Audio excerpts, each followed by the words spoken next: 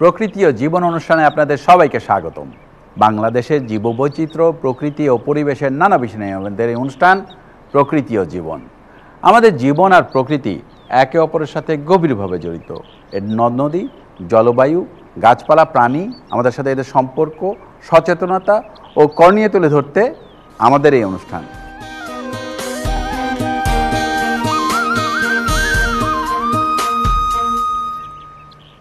বাংলাদেশে বিভিন্ন ধরনের প্রাকৃতিক বন আছে। এসব বনে নানা ধরনের বনফল দেখা যায়। এগুলো বনের উদ্ভিদের বংশবৃদ্ধি করার পাশাপাশি বিভিন্ন ধরনের প্রাণীর খাদ্যের যোগান দেয়। আমাদের আজকের পর্ব বনফল নিয়ে। এ বিষয়ে আলোচনা করব ডক্টর জসিমউদ্দিনের সাথে। তবে তার আগে চলুন দেখে আসি প্রকৃতি ও জীবন দলের বনফল নিয়ে কিছু তথ্য ও চিত্র।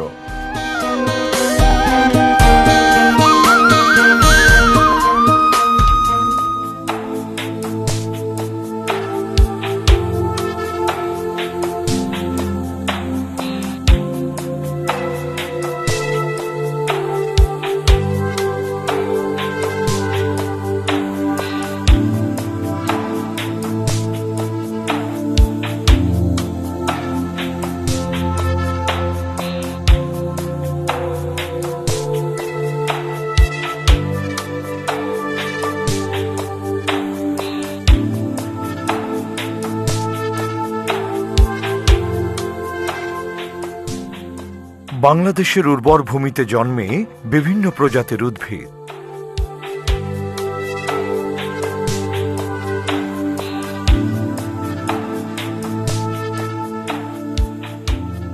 চিরসবুজ এই দেশ সমৃদ্ধ হয়েছে উদ্ভিদ বৈচিত্র্যে।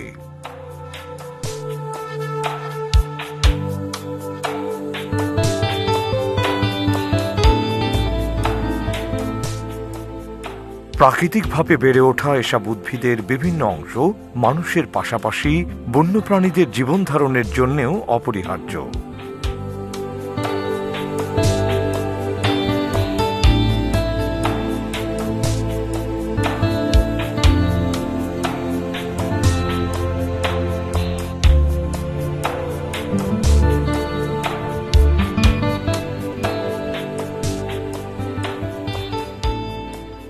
স্বাদ, পুষ্টিগুণ ও অর্থনৈতিক গুরুত্বের বিবেচনায় দেশের প্রচলিত কিছু ফল চাষাবাদ করা হলেও আমাদের চারপাশে অপরিচিত বা স্বল্প পরিচিত অনেক বনফল পাওয়া যায়।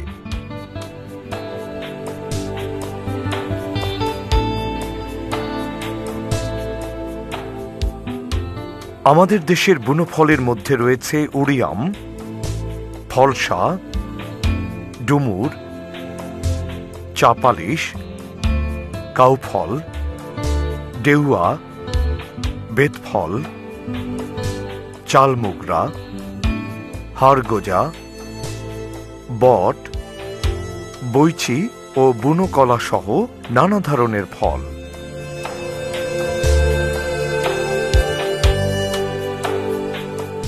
এসব ফল বর্ণ, গন্ধ ও স্বাদের দিক থেকেও বেশ বৈচিত্র্যময়।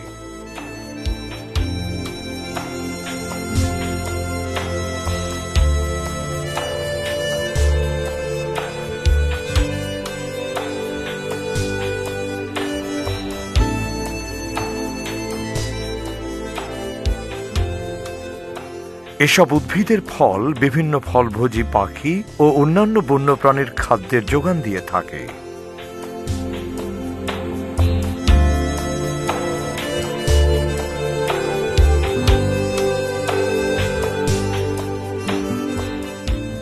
বুনো গাছ হিসেবে পরিচিত বাংলাদেশের ঐতিহ্যবাহী একটি উদ্ভিদ বট। বটগাছ ঝুরি ও শাখা প্রশাখাযুক্ত বৃহদাকৃতির বৃক্ষ। মাটির সমান্তরালে বাড়তে থাকা ডালপালার ঝুড়িগুলো মাটিতে গেঁথে গিয়ে নিজেরাই এক একটা কাণ্ডে পরিণত হয়। এভাবেই বটগাছ একসময় বিশাল মহিরুহে পরিণত হয়। লাল রঙের বটফল মানুষের খাদ্য না হলেও বন্যপ্রাণীর অন্যতম খাদ্য।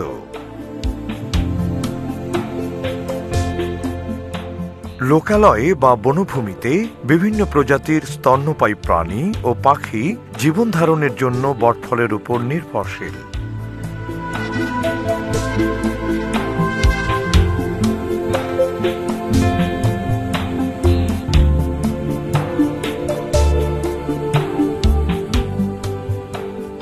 বটফলের মতোই বন্যপ্রাণীদের অন্যতম খাবার ডুমুর ফল।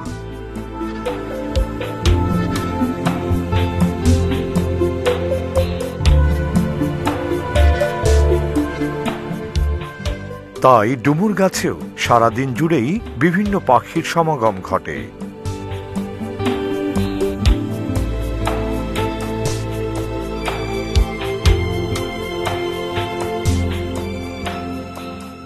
এই ফল মানুষও খাদ্য হিসেবে গ্রহণ করে। ডুমুর মাঝারি আকারের চিরসবুজ বৃক্ষ। ডুমুর গাছের কাণ্ড ও ডালপালায় থোকায় থোকায় গোলাকার ফল ধরে।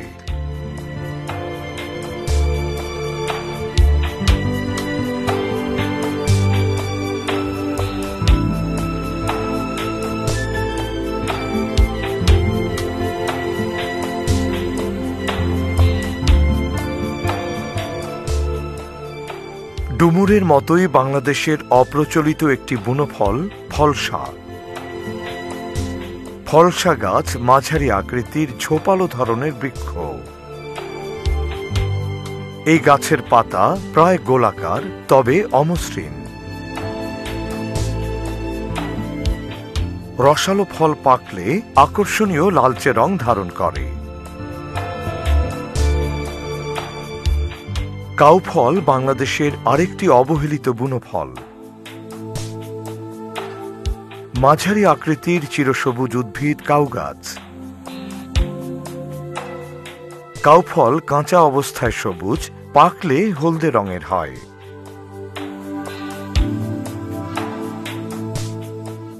কাউ ফল বনের উল্লুকের প্রিয় খাবার।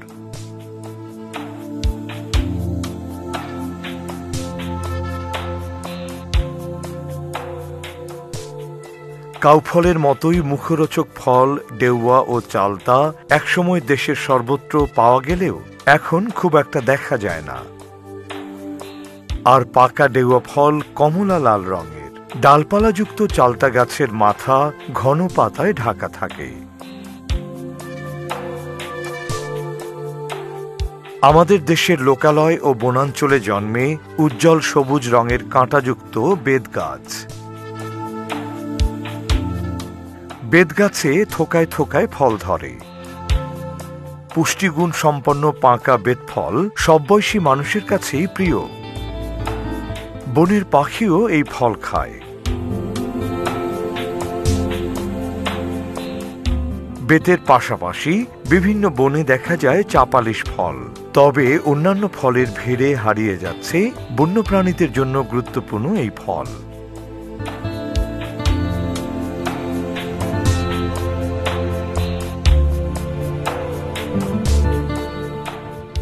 কাঁঠালের মতো এই ফলটি আসলে কাঁঠাল না, এটা কিন্তু এই গাছটিরই ফল, যে গাছটির নাম হলো চাপালিশ। গায়ের আবরণটাও কিন্তু কাঁঠালের মতোই। এই ফলটি আমরা খাই না, কিন্তু যারা খায় তারা কিন্তু এটার উপর নির্ভরশীল। তারা হচ্ছে আমাদের বন্যপ্রাণী।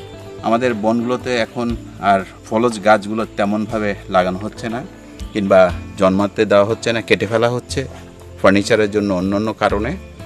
তো যার কারণে এই গাছ হারিয়ে যাচ্ছে, তার সাথে সাথে এই ফলও হারিয়ে যাচ্ছে।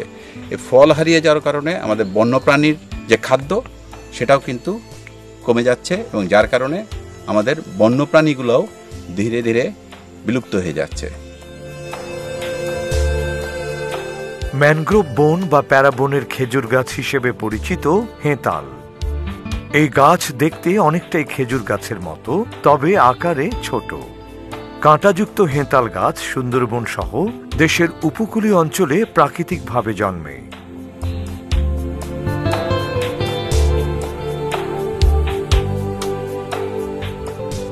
কাণ্ডের অগ্রভাগে পাতা থাকে এবং পাতার নিচে গুচ্ছাকারে ফল ধরে।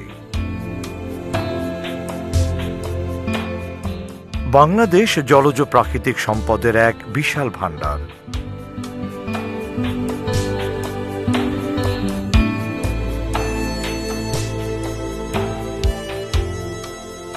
এই জলাশয়গুলোতে জন্মে বিভিন্ন ধরনের জলজ উদ্ভিদ।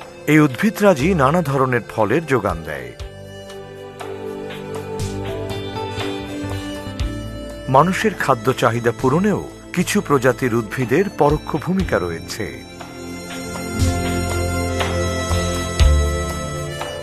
দেশের বিভিন্ন অঞ্চলের মানুষ মাখনা, পানিফল, শাপলা, সিঙারা সহ বেশ কিছু উদ্ভিদের ফল খেয়ে থাকে।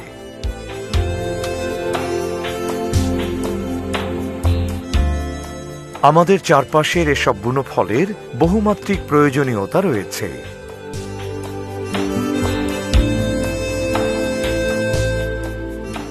মানুষের পাশাপাশি এসব বুনো ফল বিভিন্ন স্তন্যপায়ী প্রাণী, পাখি ও পতঙ্গের খাবারের অন্যতম উৎস।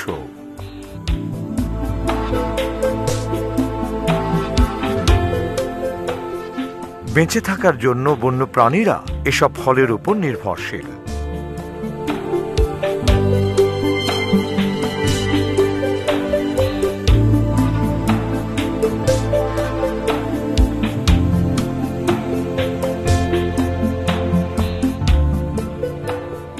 বুনো ফল সৃষ্টির উষালগ্ন থেকেই নিজেদের বংশগতি রক্ষা করে চলেছে। তাই এই ফলদ উদ্ভিদগুলো হারিয়ে গেলে বিপন্ন হবে গোটা প্রতিবেশ, যা আমাদের জীবনকেও নানাভাবে প্রভাবিত করবে। তাই এসব বুনো ফলদায়ী উদ্ভিদগুলো সংরক্ষণের উদ্যোগ গ্রহণ করা প্রয়োজন।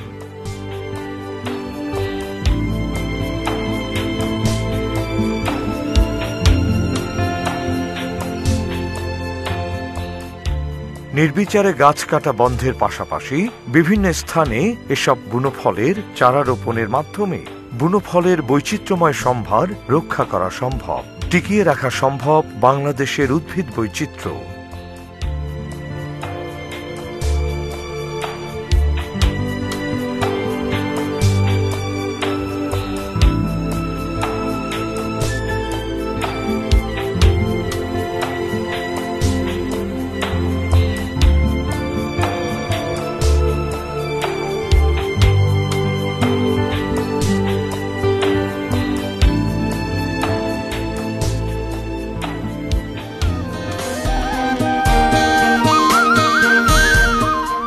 দর্শক মণ্ডলী, আমরা এখন দেখলাম বুনো ফল নিয়ে বিস্তারিত প্রতিবেদন।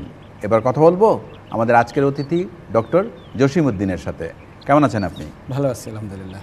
আপনি তো উদ্ভিদ নিয়ে অনেক বছর ধরে কাজ করছেন, আমাদের একটু বলবেন যে খুব ইন্টারেস্টিং ব্যাপার যে ফল তো খাই আমরা, বুনো ফল কোনগুলো? আমরা যে পুষ্পক উদ্ভিদ যেগুলো বলি, পুষ্পক উদ্ভিদ কিন্তু সবাই কিন্তু ফল দিয়ে থাকে। এখন সাধারণত যেই ফলগুলো মানুষের কেয়ারিং ছাড়া হয়, কোনো যত্ন ছাড়া হয়, সেগুলোকে আমরা সাধারণত বুনো ফল বলি। বাংলাদেশে প্রায় 3611টি পুষ্পক উদ্ভিদ যেগুলো আমরা অলরেডি আইডেন্টিফাই হয়েছে। এর মাঝে সবগুলিরই ফল ধরে, কিন্তু এর মাঝে যেটা এডিবল, আমি নিজেও যখন কাজ করেছি আমরা প্রায় রামাকালেঙ্গার জঙ্গলে প্রায় 100-র মতো এডিবল ফ্রুটস আমরা আইডেন্টিফাই করতে পেরেছি। কি ধরনের ফল ছিল সেগুলো? সেগুলো ধরেন চাপালিশ, ডেওয়া, তারপর হচ্ছে জামের অনেকগুলো ভ্যারাইটি, যেমন কালো জাম, ভুতি জাম, ঢাকি জাম, পানি জাম, নলি জাম, বন জাম, অজাম। বেতের ফল আছে আপনার, যেমন গল্লা বেত, জালি বেত, তারপরে বুতুম বেত, এরকম এক ধরনের ফল। এছাড়া যদি আমরা যদি ত্রিফলার কথা বলি, হরিতকি, আমলকি, বহেরা, এগুলো ফল হিসেবে মানুষ খাচ্ছে। লতা জাতীয় কিছু ফল হয়, যেমন লতাম, জংলি কাকরুল। এরপরে ধরেন অনেক জাতের বন্য আম আছে। আমরা রেমাকালেঙ্গাতে প্রায় 6 জাতের ভ্যারাইটি পেয়েছি। আবার বন্য কলা, লটকন, তারপরে আবার জলপাই, বন্য জলপাই, বন্য আমরা, বন্য তেঁতুল, মন কাটার ফল, তারপরে বেহলম, যেটা জন্ডিসের জন্য অনেকে খাচ্ছে। আবার দেখা যাচ্ছে আপনি যদি পানিতে যান, পানিতে অনেকগুলো ফল আছে, যেমন মাখনা, পদ্ম, সিঙ্গারা, আবার পানি কলা নামে একটা ফল আছে। সিঙ্গারাটা কি আপনার এই পানি ফলের মতোই দেখতে? পানি ফলের মতো, কিন্তু সিঙ্গারার শেপটা একটু বড়, শেপটা সিঙ্গারার মতো। এই বুনো ফলগুলো সাধারণত কোন ধরনের অঞ্চলে বেশি দেখা যায়? চিটাগাং হিল ট্র্যাক্স, তারপর কক্সবাজার, বান্দরবন, রাঙ্গামাটি, আর সিলেটে যে পাহাড়ি অঞ্চল, এছাড়া আমাদের ঢাকা, বেল, মধুপুর, আপনার রাংটিয়া, ইভেন উত্তরবঙ্গে ছিটিপুরে যে সময় জঙ্গল আছে সেখানে তো আছে, প্লাস আবার বাড়িঘরের পাশেও অনেকগুলো বনফল দেখা যায়, যেমন আপনার বেল, তেঁতুল, তারপর হচ্ছে ছাগলনাদি নামে একটা গোটা আছে, মানুষ খায়। তারপরে আচারগুলা, সুন্দরবনেও কয়েকটা ফল আছে মানুষ খাচ্ছে, যেমন আপনার কেওড়া, তারপর হচ্ছে সল্যা, গোলপাতার ফল। এগুলো মোটামুটি সব জায়গায় ডিস্ট্রিবিউশন আছে। আপনি বেশি বলতে বোঝাচ্ছে আপনার, বিশেষ করে আমাদের ন্যাচারাল ফরেস্টে এটার সংখ্যা তো সবসময় বেশি থাকবেই। এই বুনো ফলগুলো সবই কি খাওয়ার যোগ্য, না এর মধ্যে খাওয়া যায় না এরকম ফলও আছে? এই যে আমি তো বলেছি আগে 3611 সবাই কিন্তু ফল দিচ্ছে, এর ভিতর খাওয়া যায় প্রায় 100-র মতো। যেগুলো খাওয়ার যোগ্য মানুষের জন্য, সেগুলো কি এই পশু পাখি, বন্য প্রাণীদের খাচ্ছে? বন্য প্রাণী খাচ্ছে, হ্যাঁ, এটা বন্য প্রাণী, বিশেষ করে ম্যামালস এবং পশু পাখি অনেকে এটা খাচ্ছে, কারণ এটা তো মেইন ফুড। আপনি ধরেন ডুমুর, অর্থাৎ ডুমুর জাতীয় যত ফল আছে, একে তো বলা হচ্ছে জঙ্গল বার্গার, মানে বিশেষ করে ওয়াইল্ড লাইফের জন্য। এর ভিতরে ধরেন আমাদের যদি বটের কথা বলি, বট একটা লাল বট আছে, আবার এদিকে একটা হলুদ বট আছে, আবার যোগ্য ডুমুর, এটা মানুষে খাচ্ছে। তাছাড়া কিন্তু আরও ডুমুরের অনেকগুলো বেড়েছে, আমার মনে হয় 50-এর উপরে হবে ডুমুরের প্রজাতি। এই সবগুলো কিন্তু ওয়াইল্ড লাইফের খাবার। প্রকৃতিতে এই বুনো ফলগুলোর ভূমিকা কি? আপনি যদি বায়োডাইভার্সিটি কনজারভেশনের কথা বলেন, আমি যদি ওয়াইল্ড লাইফকে মেনটেন করতে চাই, বিশেষ করে ধরেন যত বন্য পশু পাখি আছে যারা খাদ্যের জন্য নির্ভর করে, ফল ছাড়া তো তাদের পক্ষে বেঁচে থাকা অসম্ভব। আমাদের এই বুনো ফল আপনি বলেন 100-র মতো আমরা খাই, এই বুনো ফল কি সব 100 কি কোনো পাওয়া যায় না অনেক ফল হারিয়ে গেছে? এর মাঝে অনেকগুলো রেয়ার হয়ে গেছে, যেমন ধরেন খিরনি, এটা ঢাকা শহরে পাওয়া যায়, একটা মাত্র গাছ। লেদার টেকনোলজি, এই যে কলেজটা আছে ওটার সামনে একটা মাত্র গাছ আছে। তো এরকম কিন্তু অনেকগুলো গাছ আছে, যেমন ডেফল, কাউফল, তারপরে পানিয়ালা। তো এগুলো তো আপনি সচরাচর সহজে পাওয়া যাবে না। ইভেন ধরে আপনার ধরেন আমলকি, হরিতকি, বহেরা, এগুলো কি এখন আর সহজে পাওয়া যায়? অনেক কমে গেছে। এগুলো বিভিন্ন কারণে কমে যাচ্ছে। আমাদের কি কোনো গবেষণা আছে যে কত ধরনের বুনো ফল হারিয়ে গেছে আমাদের এখান থেকে? আমরা এখন বলতে পারবো না এক্স্যাক্টলি কতগুলো বুনো ফল হারিয়েছে, তবে আমরা এটা বলতে পারি তাদের যে সংখ্যা খুবই কমে গেছে। এই ফলগুলো হারিয়ে যাওয়ার মূল কারণ কি আমাদের অজ্ঞতা? আমাদের অজ্ঞতা তো অবশ্যই একটা কারণ। বিশেষ করে আমরা যখন ফরেস্ট ম্যানেজমেন্টের কথা বলি, ফরেস্ট ম্যানেজমেন্টের বাংলাদেশ যখন শুরু হলো, তারা স্ট্র্যাটেজি ঠিক করলো, তখন এক ধরনের চিন্তা ছিল আমরা ন্যাচারাল ফরেস্টগুলোকে কেটে সেখানে আমাদের ইচ্ছে মতো গাছপালা লাগাবো, এবং যার ফলে যেমন ডিএফআইডি নামক একটা সংস্থা, তাদের কাছে কিন্তু অনেক ন্যাচারাল ফরেস্ট লিজ দেওয়া হয়েছিল, তারা সেগুলো ক্লিয়ার করে ফেলছে সবগুলো। তাদের কাজ ছিল যে সেগুলো কেটে ফেলা, শুধু কেটে ফেলা, পরে সেই কাটা জায়গায় ফরেস্ট ডিপার্টমেন্ট বনায়ন করবে। কিন্তু এর ফলে আমাদের যে বৈচিত্র্য ছিল, আমাদের ন্যাচারাল ফরেস্টের বুনো ফলের যে বৈচিত্র্য ছিল, আমরা বড় ধরনের অংশ একটা লস করে ফেলেছি। সচেতনতা, আপনি বলছেন আমাদের শিক্ষার অভাব, গবেষণার অভাব, কোন গাছটা ইম্পর্ট্যান্ট, কোন গাছটার সংখ্যা সবচেয়ে কমে গেছে, এই তথ্যগুলো আমরা জনগণকে দিতে পারি নাই, অথবা ফরেস্ট ডিপার্টমেন্ট দিতে পারি নাই। এর ফলে পর্যায়ক্রমে তো এগুলো কমতেই থাকবে। আমরা এই বুনো ফলগুলোকে রক্ষা করার জন্য এবং এদের বাড়ানোর জন্য, বংশবৃদ্ধির জন্য আমরা আর কি করতে পারি? মানে প্রথমে আমি বলবো আমাদের গবেষণা দরকার, আমাদের টোটাল ইনভেন্টরিটা দরকার, আমাদের টোটাল কি রিসোর্স আছে। তারপরে সেকেন্ড হচ্ছে সেই রিসোর্সগুলোর স্ট্যাটাস কি, সেটা যদি আমরা জানতে পারি, তাহলে আমরা ডিস্ট্রিবিউশন ম্যাপ তৈরি করে ফেলতে পারি। সারা বাংলাদেশে কোন ফলটা কোন জায়গায় হয়, সে ম্যাপ এবং তার আবাসস্থল আমরা যদি চিহ্নিত করতে পারি, এবং সেটা অনুযায়ী আমরা যদি গবেষণা করি, তাদের ভ্যালু ঠিক করতে পারি, তাহলে আমাদের পক্ষে হয় এক্সিটো না হয় ইনসিটো, যে যেখানে আছে সেখানে কনজার্ভ করতে পারি। আজ সেখানে যদি সে থাকতে না পারে, তাহলে আমরা তাদেরকে বাগানে নিয়ে এসে আমরা কনজার্ভ করতে পারি। সেক্ষেত্রে আমরা বলবো, আমরা যদি ধরেন একটা লাইভ ওয়াইল্ড ফ্রুটস জিন ব্যাংক আমরা তৈরি করব, তাছাড়া ধরেন আমাদের যে প্রতি বছর যে বৃক্ষ মেলা হচ্ছে, জি, যে গাছগুলো আমাদের রেয়ার, থ্রেটেন, বিপন্ন, তা আমরা সেই বিষয়গুলো যদি তাদের মাধ্যমে যদি মানুষের কাছে পৌঁছে দিতে পারি, তাহলে তো অটোমেটিক্যালি যেগুলো ঢাকা শহর দিয়ে যদি আমরা স্টার্ট করতে পারি, তাহলে বাংলাদেশের সকল স্কুল, কলেজ, ইউনিভার্সিটি সব জায়গায় আমরা এই মেসেজটুকু পৌঁছাতে পারবো। আর আরেকটা জিনিস হতে পারে, আমাদের যেই কটা ইকোসিস্টেম আছে, আমরা ন্যাচারাল ফরেস্ট বলি, ধরেন সুন্দরবন, আমাদের চিটাগাং হিলটেক্স, চিটাগাং, কক্সবাজার, সিলেট, মধুপুর, উত্তরবঙ্গ, প্রত্যেকটা জায়গায় আমরা যদি ছোট ছোট যদি একটা যদি প্লট, ধরেন উত্তরবঙ্গে যে কটা এডিবল ওয়াইল্ড ফ্রুটস আছে, আমরা একটা বাগানে সেখানে সংরক্ষণ করলাম। ঠিক সিলেটের জন্য একটা বাগান আমরা ঠিক করলাম, চিটাগাংয়ের জন্য, চিটাগাং হিলটেক্সের জন্য, সুন্দরবনের জন্য। এইভাবে যদি আমরা করতে পারি, তাহলে আমার মনে হয় এটা সবচেয়ে ইজিয়েস্ট ওয়ে, এবং এটা করা সম্ভব। প্রকৃতি জীবন যেভাবে কাজ করছে, কোনোভাবে যদি এই ধরনের অ্যাপ্রোচ গভর্নমেন্ট অথবা অন্য কোনো সংস্থাকে যদি অ্যাপ্রোচ করে, আমার মনে হয় এটা ইজিতে বাস্তবায়ন করা সম্ভব। অনেক ধন্যবাদ, অনেক কিছু জানা গেল আপনার কাছে। থ্যাংক ইউ ভেরি মাচ আপনাকে। দর্শক মণ্ডলী, প্রকৃতি ও জীবন অনুষ্ঠানের এবারে সেগমেন্টটি হচ্ছে আপনি জানেন কি। চলুন জানা যাক বাংলার বুনোফল নিয়ে কিছু তথ্য। আপনি জানেন কি, ভেষজ গুণাগুণ থাকায় ফলসা গাছ বিভিন্ন রোগের চিকিৎসায় ব্যবহৃত হয়। বিলিম্বি মানবদেহে প্রয়োজনীয় বিভিন্ন খনিজ উপাদানে ভরপুর একটি ফল। আয়ুর্বেদিক ওষুধ তৈরিতে কাঁচা ও পাকা ননি ফল বহুল ব্যবহৃত একটি বুনো ফল। বিশ্বে প্রায় 800 প্রজাতির ডুমুর গাছ আছে, যেগুলোর মধ্যে অধিকাংশই বুনো। আমাদের এবারের সেগমেন্টটি হচ্ছে কুইজ। গত পর্বের কুইজটি ছিল বাংলাদেশে বড় কাইট্টা সংরক্ষণে কয়টি কৃত্রিম প্রজনন কেন্দ্র প্রতিষ্ঠা করা হয়েছে। সঠিক উত্তরটি হলো এ, 2টি। অনেকেই সঠিক উত্তর দিতে পেরেছেন, তবে লটারির মাধ্যমে নির্বাচিত সঠিক উত্তরদাতা হচ্ছেন মোহাম্মদ ইফতেখারুল আলম, উপ সহকারী প্রকৌশলী, স্থানীয় সরকার প্রকৌশল অধিদপ্তর, আগারগাঁও, ঢাকা। অভিনন্দন আপনাকে। আই এক্সপ্রেসের মাধ্যমে আপনার ঠিকানায় পৌঁছে যাবে আকর্ষণীয় পুরস্কার। এবারে জানিয়ে দিচ্ছি আজকের কুইজ। আমাদের আজকের কুইজ হচ্ছে, কোন বুনো ফলটি চিরসবুজ বনে পাওয়া যায়? এ, কেওড়া ফল, বি, চাপালিশ ফল। সঠিক উত্তর জানিয়ে আগামী রবিবার বিকাল 5টার মধ্যে আমাদের SMS করুন।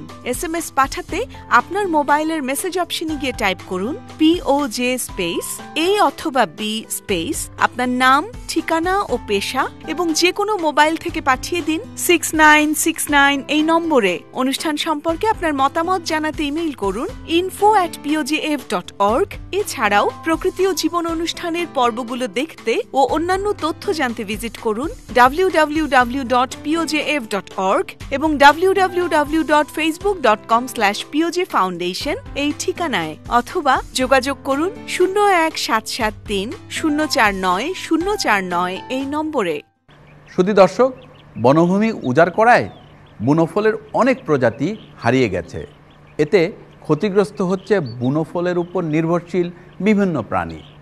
তাই বুনোফল সংরক্ষণে আমাদের সবাইকে একসাথে কাজ করতে হবে। সুন্দর প্রকৃতিতে গড়ি সুস্থ জীবন, এই আশা নিয়ে শেষ করছি আজকের অনুষ্ঠান। আপনারা সবাই ভালো থাকুন, সুস্থ থাকুন।